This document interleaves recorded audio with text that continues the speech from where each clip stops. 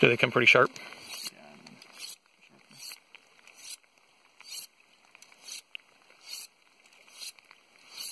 Yeah. 9, 18, 27. I guess that's a good size. Oh, yeah. So do you bleed your fish out? I do, yeah. Okay. So usually I just reach in there. My finger, watch out for the teeth on the silvers. Okay. There's a hook on the other side, so be careful how you cut it. So I do that on both sides, and then they'll just bleed out. Okay. I cut them there, but it's better to rip the whole gill, yeah? Nah, it's the same thing. I'm just too lazy to get my knife out.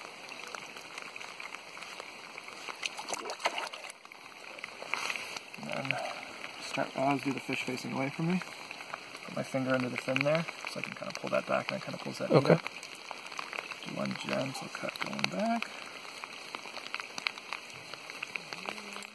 And try not to break through that rib cage.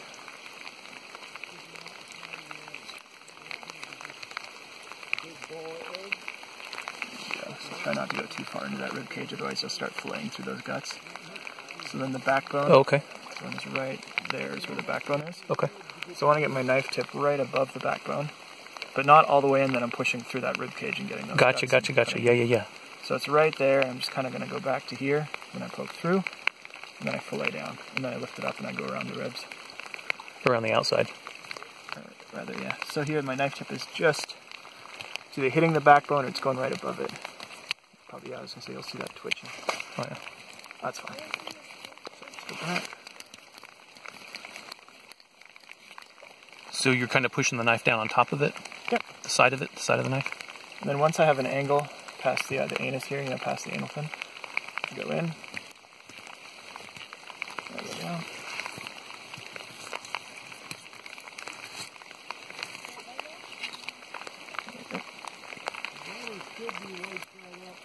And there you're just slicing it right over the top of the...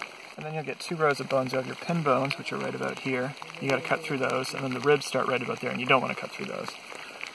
So you go outside of those? Yeah, so you see those pin bones if you look in there. See those guys? Okay. Those you got to get. Actually, looks like I already got the pin bones in. Oh, is that the row of them right there? Yeah, there we go. Okay. I'm on the ribs now. Okay. So when I get the ribs, I want to kind of just hook above them like that. And so I'm just gliding over those ribs.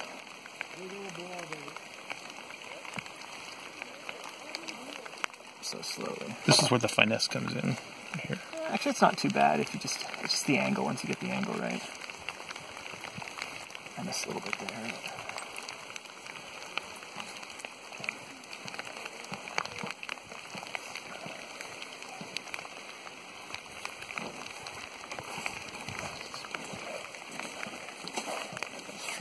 Stay outside the ribs just because it prevents you from getting a big mess.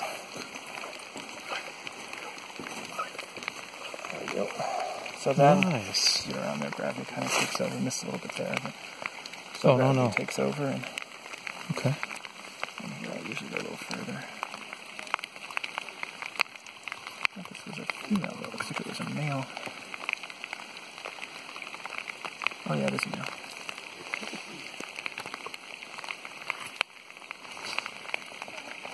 There we go.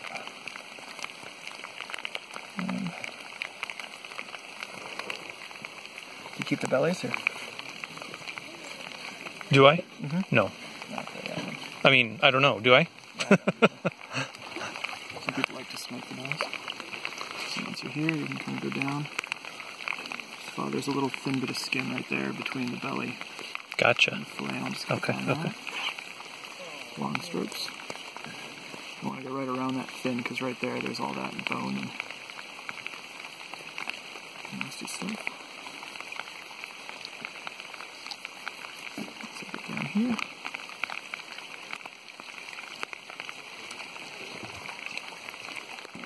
Wow. That is some rich looking stuff, isn't it? And then what is that? Oh, is that a rib? These ribs, yeah, the ribs I cut out, the bellies, whatever you call it, the mesoderm. The belly there, kind of the belly skin, I just leave. That's alright, I got it.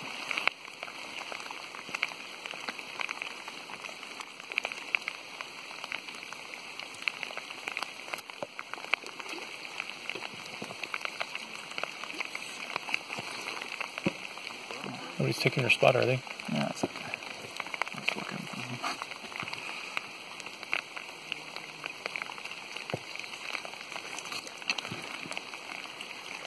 And that's the anal fin? Or Yeah, what's beside the anal fin? So on the other side, so I always do the fish, so the head is facing me. With the belly away from you mean? Gotcha, gotcha, gotcha. Okay.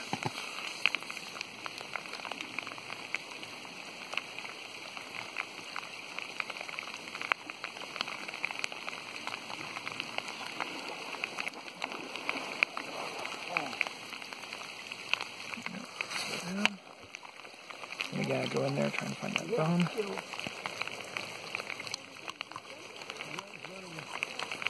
This cut is a little bit harder just because you don't have that, you don't have the other side of the fish to hold To support it? Right. Okay. And then here it's just a very narrow, just a guide cut down. So this cut just kind of keeps it from going all the way through and messing things up.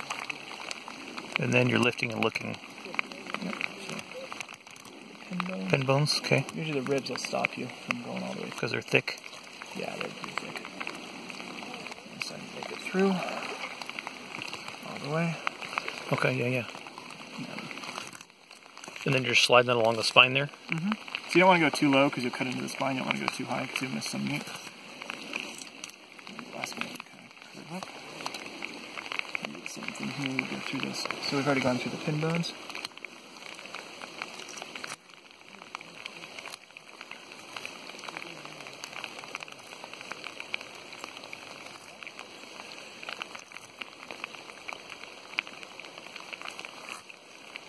The hard part is making sure that you kind of have to angle the knife down so you're not cutting across the, through that meat, but against the ribs.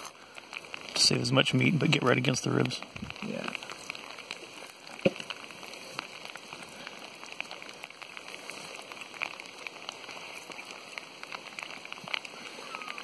How are the dogs? Oh, they're good. They're happy to be in the car, probably. Oh, yeah. A little miserable in the rain. Yeah, Tinny, the spaniel mix, whatever, is my father's dog, and she knows she shouldn't growl, but she can't help it, so I gotta introduce her to everyone who comes by, or she'll just keep growling all day. Oh, growling's not a big deal. Yesterday we were up on the Montana picking up dogs, and this girl was across from us, and her dog was just barking and barking and barking incessantly. Like every 10 minutes she'd say, "Shut up!" And it would be quiet for like 10 seconds. I think the worst is when the owners are more annoying than the dogs, and the owners are shouting at the dogs, saying, "Shut up!" But, and don't enforce it.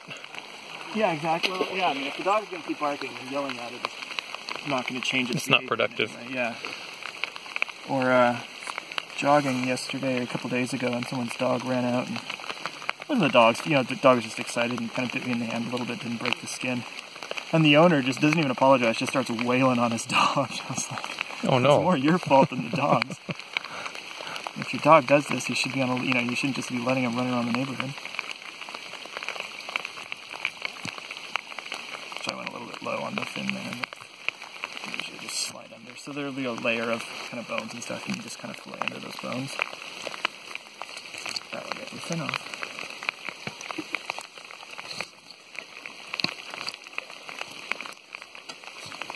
Look at that. And then, so when you do, before you vacuum seal it or before you serve it, see this row of pin bones? Mm-hmm. Those are the only bones that you're going to, maybe those ones there. But, no, I think these are the only ones you're going to have in the fillet. So if you pull those out with pliers, you don't have any Just bones. pop each one of them out? Yep.